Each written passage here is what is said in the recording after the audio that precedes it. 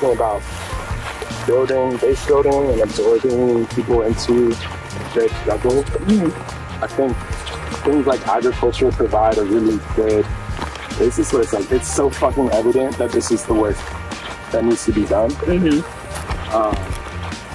Rather than absorbing people to a training and then they go to a training for trainers and then they absorb people into a training. The second question is, what does healing mean to you personally? And what's a healing practice that has supported you in difficult times?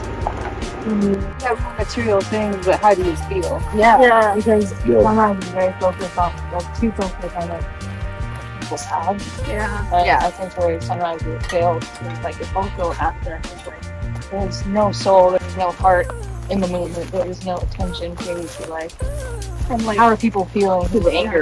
It's pure anger or pure guilt. Yeah, it's even worse. Yeah.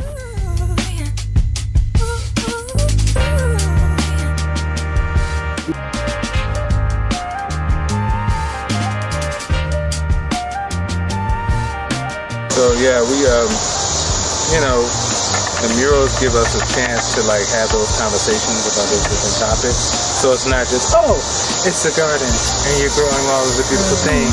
Oh, and this tastes so delicious. You know, people like to depoliticize food, but like here you can't do it. It's like it's in your face. You know what I'm saying? Yeah. It's not just accessible from it in any way.